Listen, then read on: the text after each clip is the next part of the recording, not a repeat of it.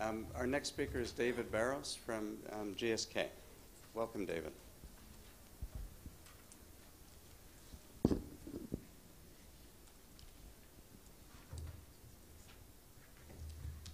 Thank you, Carl, for your invitation, Deborah. This is great. It's my first meeting with you. We have previous participations from other colleagues, but I have to say I'm planning to attend more if invited. So it is 10 minutes, so it's a crazy thing for me to do in 10 minutes an update on what we do in the company. So this TV DPU is a unit entirely dedicated to research of new drugs. We've been working for 15 years, and therefore you can expect that if we have been alive this time is because we have a portfolio.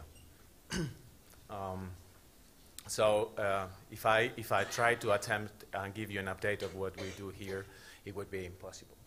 Thanks to Andreas, he has covered my little kid, the beta-lactams, that we, or myself, I've been working on it for the last 6 years and have seen the light, and he had made a great presentation. So rather than going on all of these programs, the ones that are properly GSK are in orange, are company color, and the others means collaborations. And I would like just to outline the bottom line that you have in there.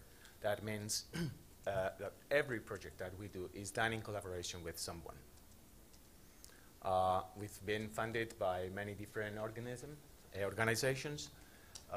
organisms. And I would like to remark the collaboration and the sponsorship for the Bill and Melinda Gates Foundation particularly, and the collaboration with the TV Alliance and the TV Drug Accelerator that probably is the originator or the end-up origin of the end-up of all these projects. So instead of doing this, I'm going to show you just one project. I'm going to talk about briefly, probably this section could perfectly be aligned with Nader's presentation afterwards, because this is a project that is just transitioning to humans, but I understand the reasons why it was brought up into this part. So again, this is a result of a collaboration amongst many people, people that is currently working with it. Some of them are in the room, belonging to the organizations that are in this slide. So here is the beef, and at least that B doesn't go for beef, goes for boron. So this is very unusual. There are very few compounds that are used in clinical practice using a boron. I can think of Velcade and then a topical tababorol that is being done by Anacor, that are the ones that have the expertise in the use of boronates for the treatment of infectious diseases. This is a particular case because we are talking about a compound that will be exposed, orally exposed, and systemic exposure of a compound. And here the safety is paramount. So this project stems out from a former research being done at Anacor that discovered that this family of compounds, benzoxaborols, inhibit the tRNA LeuRS synthetase. So we are talking about it's a target-based project that we know what we are inhibiting. We know we are inhibiting the protein synthesis, and we know that this inhibition, it is different from that of aminoglycosides or the oxazolidinones, etc. And this was created as a broad antibacterial program, and I was asked, okay, you can work on this, but you have to make a completely selective compound for TB. And it was coming from a completely broad antibacterial project. So that was a very challenging bit. But I can tell you that throughout the optimization process, we managed to do this. And we discovered, well, that pointer, that doesn't work, that when we substitute in this position and in this position of the standard on the simple compound, we could reinstall full activity against TB and deplete the activity against other bacteria. When everything became more and more interesting was when we first tested this series of compounds. And what you have in here is a representation of the activity in a mouse model, standard, similar to what Eric does or Anne does, where we represent the decrease in the colony-forming units in the lungs of mice, and on the x-axis the dose in milligram per kg. So what you have in here is a compound that have a cidal behavior despite of being a protein synthesis inhibitor. So decreases the CFU counts in the lungs more than 2 logs over a period of 6 days.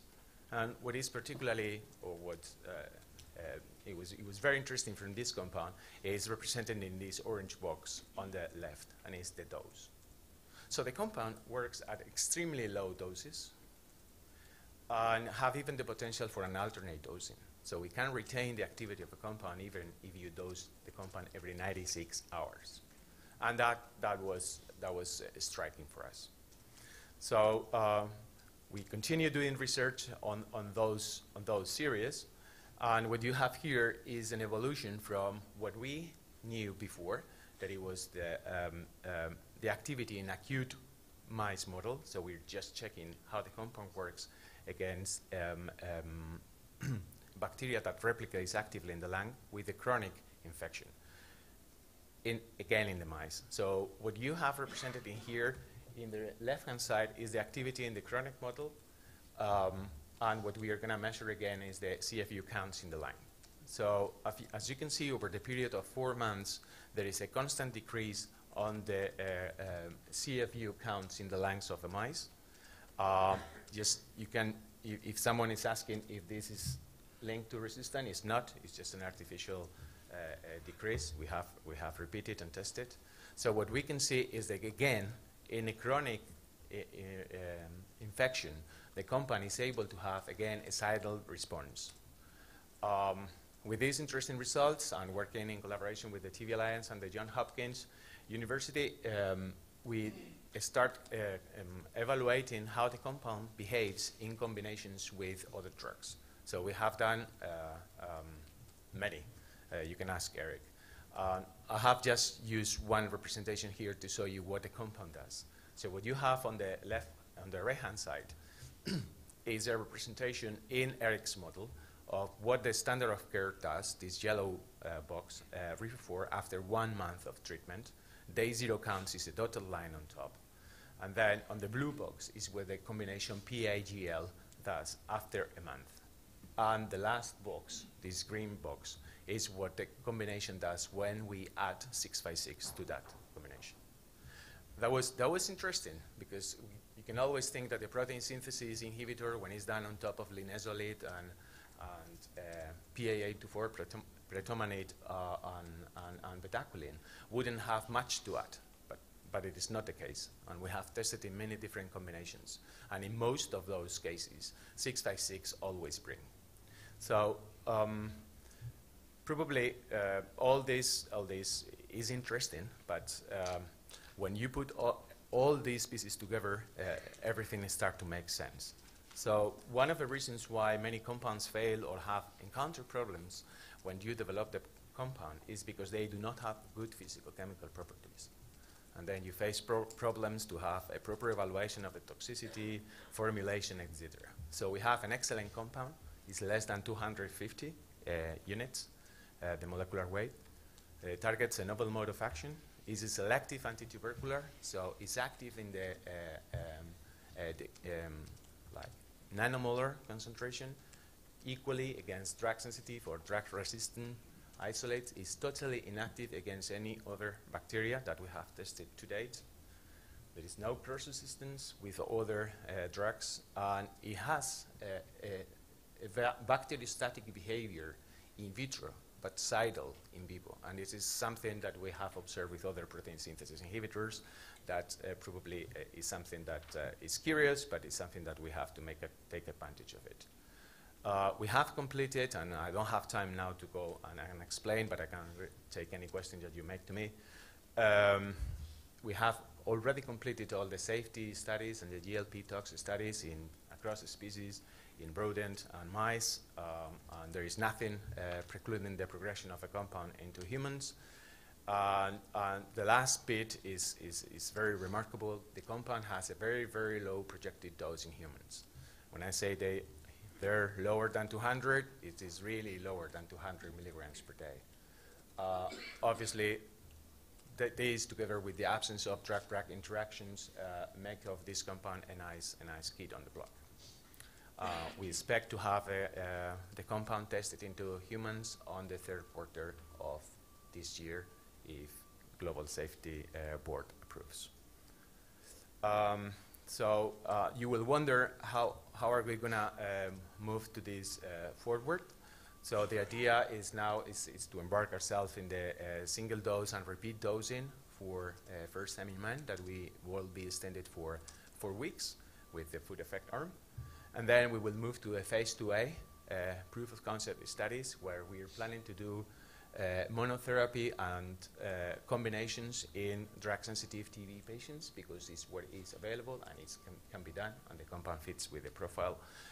We will implement this with the what is named next generation EVA, that we are not going to just measure sputum CFU units in the sputum samples, but we will also do a PET-CT scan on the patients in collaboration with Cliff Barry at his new placement in UCT. And then if the information here makes sense, we plan to evolve in the universal treatment. So we will aim to have a drug-sensitive and MDR studies, probably, or we hope to be done in collaboration with our friends from TB Alliance, and then try to move it forward. And this is all the people that have collaborated with it, and I have included here the NIH and Laura that have very recently also tested the compound into the marmosets, and we are just all expecting to have the results very shortly, but so far data looks very good. If anybody is attending the European Congress of Clinical Microbiology and Infectious Diseases in Amsterdam next week, the whole of the compound will be presented, every single data on the compound. So those attending there will have the opportunity to ask my colleagues. I'll stop here. Thank you.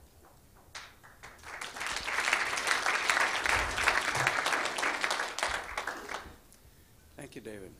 Any questions for clarification? Okay. Thank you very much.